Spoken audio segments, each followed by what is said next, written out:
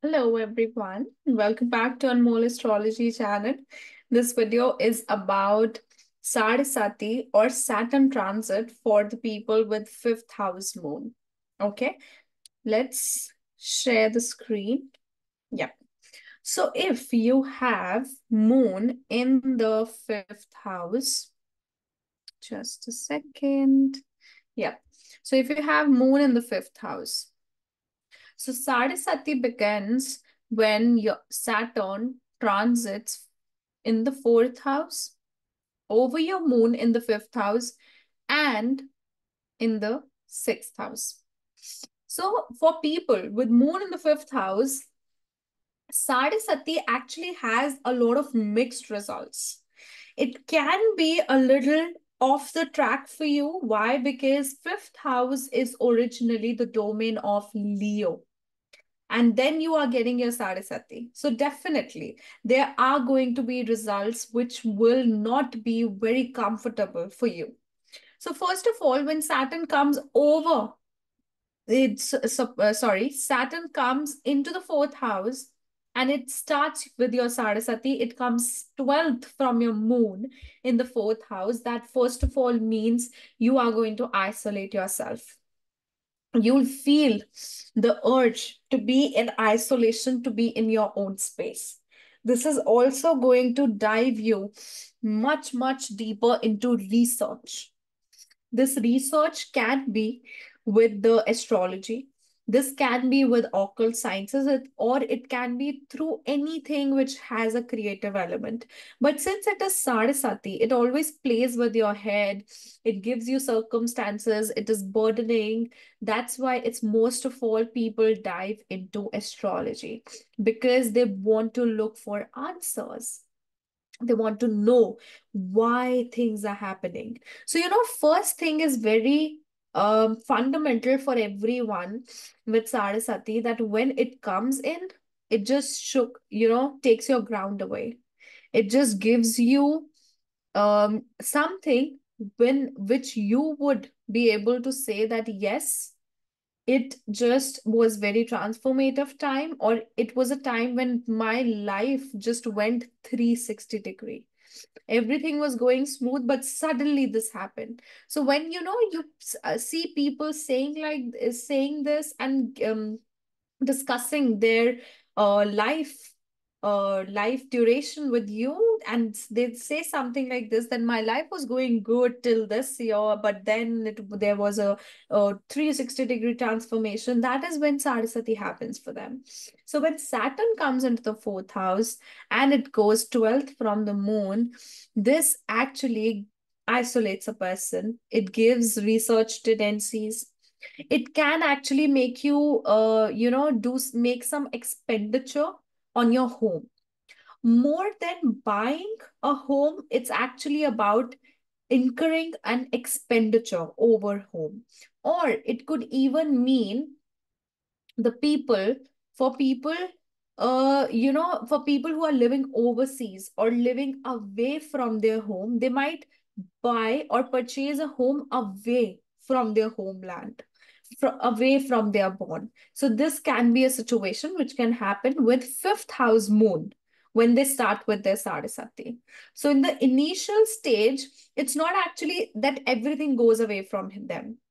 But yes, if Saturn is in the fourth house, and suppose I'm just giving an example, if suppose it comes over Mars for an individual, that it can actually initiate a property dispute within your family, right? So because of this, there are fights and there are situations related to property.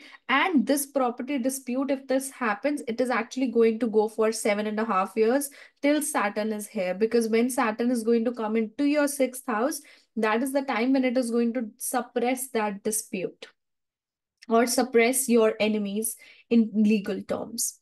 So Saturn firstly will create these situations. Now Saturn, when comes into the fourth house, it already makes you a cold individual. It gives you that reality check. It actually, makes you go away from that comfortable zone. So you suddenly develop a thing that where you do not feel comfortable anymore, because fifth house moon people, they are like, that's the Leo energy, or that's the fifth house energy. They are attention seekers, they are always on a go, they are very much into learning things, they are very much into getting attention from the outside. So when Saturn comes here, it actually suppresses all of these things. So you might start feeling very uncomfortable with such situations, or you will not be able to gel into such things very easily, like it used to happen before. So this Saturn can also actually, can be a placement which can make you move from your homeland. That more so will happen when the retrogression happens. And also it gives you recognition, and it gives you support from the public. So it can also give you fame.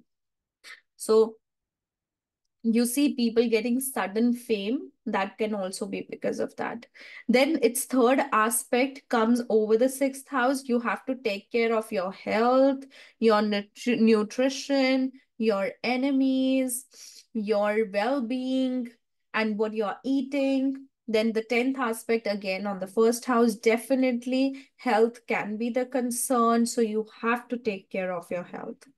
Then Saturn is going to travel into the fifth house. So I have repetitively telling, whenever Saturn travels into the fifth house, it activates romance for an individual, but it's like a serious romance or a long term one. It also activates the childbirth for a male, but when in the fourth house, it activates the childbirth of a, if you are a female, and then you have Saturn transit in the fourth house, it is going to start that pregnancy period. And then in the fifth house, for people, for males, it could initiate the process. Then fifth house is also about children, it is also about education. So I've seen people having Saturn in the fifth, Saturn transit in the fifth house. They might start with some higher education, they get an opportunity for higher education, but that comes in with a delay, or that comes within some sort of gap.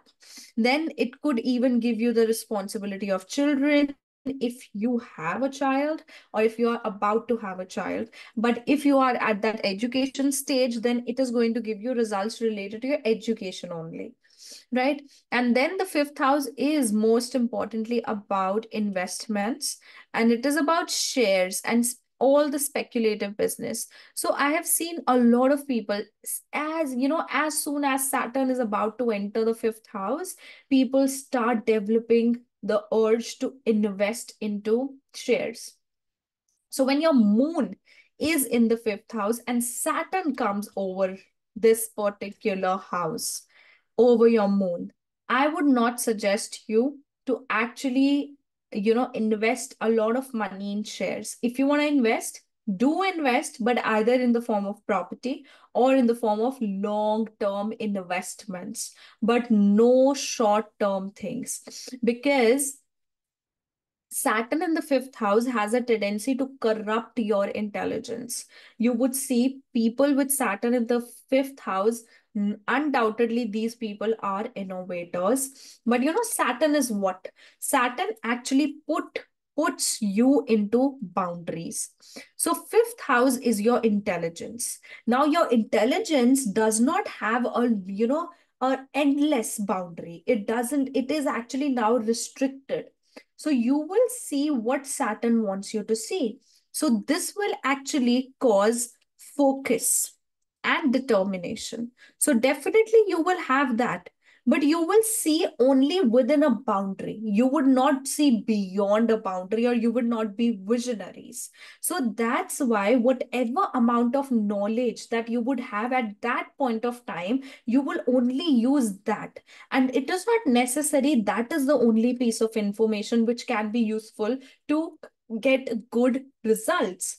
So definitely when Saturn comes into the fifth house, it restricts your intelligence, it restricts your decisions, it restricts your capacity of thinking beyond what is expected. So that's why we do not suggest them to actually dive into shares, or the frequent profits shares. That's, we always tell them, because they do have a futuristic thinking. We do tell them to invest into shares which are long terms, or make some long term investments, or invest into properties, something like that, right? Because that way you know that your money is right now secured, and you are expecting something to come as a return for a long period of time, right? But definitely it gives you that greediness, it gives you that, in your surroundings you will see, you will get people towards you, and they're saying that I got this much profit from this, you should invest here, you should invest there. But please do look for your intelligence, or look wherever the sign of Capricorn goes. Whenever there's a problem with Saturn, see wherever the sign of Capricorn is in your chart, ask that person for the suggestion. If suppose Capricorn is in the seventh house, ask your spouse. It is in the fourth house, ask your mother. If it is in the ninth house, ask your father. If it is in third house, ask your younger sibling. So you can take suggestions from them. Okay, but Saturn, wherever it goes, it actually puts in boundaries. That's why in the fourth house also, it isolates you and puts you in the boundary. But of course, since moon, it comes over the moon, it gives focus and determination to the moon. So if you are planning to educate yourself, you're going to give some competitive exam, although I've always seen whenever people have Saturn transit in the fifth and in the sixth, on the verge of it, they always are trying for some government exam or some competitive exam. So definitely you should go for that, because it is actually going to make you focus on something which is going to be productive in the future.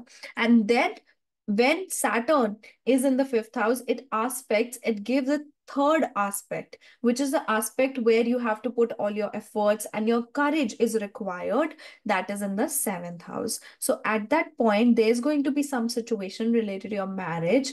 Either you can get an opportunity for the marriage, or if you are within a marriage, you will get an opportunity where you have to show courage towards marriage, or you will have to work a lot harder towards your marriage. Okay, so marriage is a concerned area at that point. Definitely there is going to be recognition, because the seventh aspect of support and recognition goes into the 11th house. It is also about mass population, larger public. So that's why Saturn's seventh aspect on the 11th house can actually make you gain through your social circle, right? Then the 10th aspect will be on the second house. So it's like you'll have a very karmic relationship with your finances. If you're working, if you're putting your money in a good manner, or in a good productive investments, you're going to get good results. But if you're not misusing money, if you're misusing wealth, or if you are doing some malpractices related to money with other people, then you're going to get affected there, and then you would not receive the good fruits of Saturn. So, fifth house moon, most of all, I've seen that there is some karma related to finances. So, whenever their Saturn is their Sade Sati starts, something related to finances has to happen. Something, some significant loss, or some significant profit, even, or some significant thing that they are liable to do in terms of finances that happens. I have most of all also seen people having permanently Moon and Saturn in the fifth house, or Saturn transiting over their moon in the fifth house. I've seen them, doing some malpractices related to money. Somehow the surroundings or the circumstances make them do it. If you permanently have that placement, That can be that maybe you are doing it from a longer time, and that's not that because of the circumstances. But when Saturn transits over that moon, then they might do that, because the circumstances are like that, that they have to cheat for money. They have to do something related to the money. Okay, so this is something I've seen very frequently happening, right? And then Saturn coming into the sixth house. See, sixth house is the house of your routine. It is the house of your health. It is the house of your colleagues, work environment, right? Work environment and your nutrition, your digestive system, debts, legal matters, disputes, divorce from the marriage. So when Saturn comes into the sixth house, this can be a very heavier placement. But for a person with moon in the fifth house, Saturn comes into the sixth house. It's second from the moon. And then it is originally the sixth house. So the Artha houses gets activated. You can get out of all the clutter that was made previously with your transits in the fourth and fifth. Now you can get out of it. You can finally see stability of money coming within your life. So again, what Saturn does, it sets you in a boundary. It makes you determined towards that house. It makes you focused towards that house. And rather, I would say, as a remedial measure, it is necessary for you to do that. It is necessary for you to, be focused towards the sixth house matters. It is necessary for you to be involved and to be systematic with your debts, with your money, with your expenses, with where you are putting your money. If you have taken money, you have to give that back without any backlogs, without, just telling them I'll give on that date and then putting another date, that putting another date. No. Whatever you want to do, you tell them clearly what you want to do. This is a remedy for sixth house Saturn. If you're saying, I will reach the place at 10 p.m., you are going to reach at 10 p.m. If you do that, that if you are reaching at 11 p.m., I'm telling you, you are just disturbing your Saturn. You're ruining your Saturn. So Saturn in the Artha houses says that be the man or the woman of your words. So when Saturn is in the sixth house, be careful of your health. Be careful of your disputes. Try not to be the first person to fight. Do respond, but do not be the initiator of any dispute.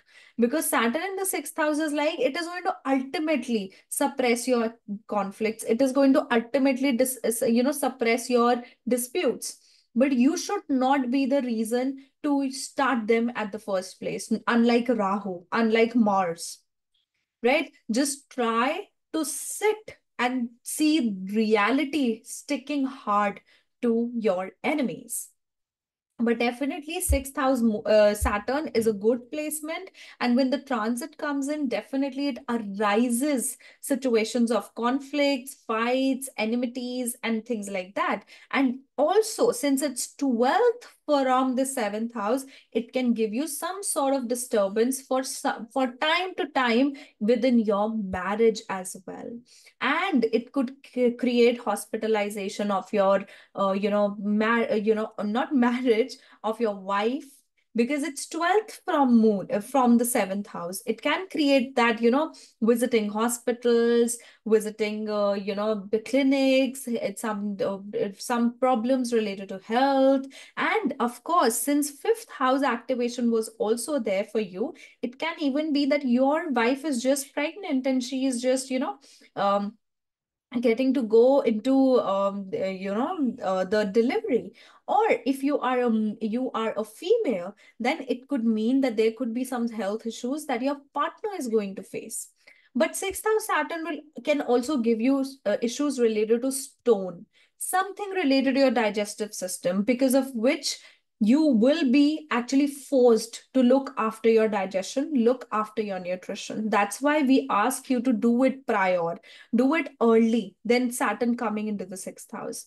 right? So sixth house Saturn can give you disputes. It also, one thing is said that whenever Saturn travels in the sixth house or the 12th house, do not buy leather products, because Saturn is associated with that. So you should not buy that. You should rather donate them. So ask someone else to buy them for you if you want something. Like, everyone wants shoes, everyone wants handbags, right? So ask your husband or ask your wife, ask your mother, father, anyone to buy them for you.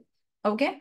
Then the third aspect of Saturn from the sixth house goes into the eighth house. So there are efforts that are to be made towards your inheritance and your maybe insurance money, maybe your relationship with the in-laws as well, right? And also, eighth house is about any secrets, or it is about the joint assets. So any joint money that you have with anyone, absolutely anyone, and also with your partner as well. So you'll have to work harder to get all of these things. This can also be related to gambling. So when Saturn is in the fifth house, I would never suggest a person to gamble, because definitely they can face huge losses there. Then the 12th, seventh aspect is in the 12th house. So there could be travel, there could be filing of visas, or receiving of visa, or receiving of some travel visa, business visa, job visa, visitor visa, anything like that. This is going to happen when Saturn comes into the sixth. There's support from the foreign lands or foreign government. Okay. And the all the it it's actually very supportive in spiritual matters also. But you know what, when Saturn comes into the sixth house, it'll actually make you so occupied into the artha things of your life that you would actually not get that time for spirituality. But in the back of your mind, you'll always think about getting towards it, and definitely you will be able to go towards it. But it's like a tug of war that goes around. Sometimes you're inclining spiritually and you're thinking about it, but sometimes you are into the matters that you have to deal with in your life, and this time actually refines you big time. Saturn coming into the sixth house, that actually makes you very careful and very calculative with money. If you have been a person who has been just, spending recklessly, this is going to give you that sense of how to spend, where to spend, how to become a person, who can multiply their finances. Okay. And then the 10th aspect goes into the third house. So definitely you'll have to work 10 times harder. Definitely. Because third house is already about working hard. And then the 10th aspect comes in. 10th aspect again is about your karma, about your hard work, about your society. So definitely these people, since it is the third house and since it is the 10th aspect, these people can get good recognition from small circles or neighborhood. So if you are thinking of getting some fruits out of some sort of work that you can do it towards your society, within your small society, within your neighbors. Try to work around, try to trade there. And this house is also for marketing. So this actually activates your marketing skills. It enriches your marketing skills. It actually makes it good, and you use those marketing skills within your career as well, because it is 10th aspect of Saturn. Okay, so these are the things that you will see as a part of your Saturn transit with having moon in the fifth house. But remember, fifth house moon, that's the energy of Leo, regardless of whatever sign that you have your moon in. But it is the energy of fifth house. It is the energy of Leo. You want to be like a king. You are a king in yourself. So, Saturn coming over your moon and into different houses, it actually makes you go way opposite that particular qualities. It wants you to be at service. It wants you to be a person who is not there for themselves, who's not self-obsessed, who's not narcissist. It wants you to work towards people. not yourself, towards your children, towards your relatives, towards your debts, towards your mother, towards your home. It wants you to now think of other people rather than yourself. It'll give you fame. Definitely, I've seen people with fifth house moon and their Sade Sati starts in, they do get immense fame. But the condition is only when you stop thinking about yourself, because Leo is undoubtedly a very self absorbed sign. When Saturn comes there, you have to go beyond the energy. Otherwise, what happens is that you become not narcissistic. You become so self absorbed that you just lack that energy to be at service. So that's what is needed to be changed, so as to get good results of this Sarasati. Otherwise, this Sarasati can actually give you more of bad results even, right? But the more of bad results, it's actually related to the personality. Like in the case of moon in the fourth house, we discussed it's more related to one's emotions, one's private space. But with fifth house moon, it's more related to their personality, because it's one of the dharma houses. It's your morality, it's your dharma, it's your personality, your physical, even your physical appearance. Okay, guys. So this is what this Saturn can do for you. And this is my analysis related to your Sade Sati. I hope this helps. If you guys are new to my channel, don't forget to subscribe, like, comment, and share. And if you guys would like to have your personal readings, you can check out the link below. I also have discounts going on right now. And this is like valid till 28th only. So you can check that out, www.anmollastrology.com, and under the reading section you can book a personal reading for yourself. Under unique reading section you can book a unique reading for yourself. See you in the next video. Bye bye, take care.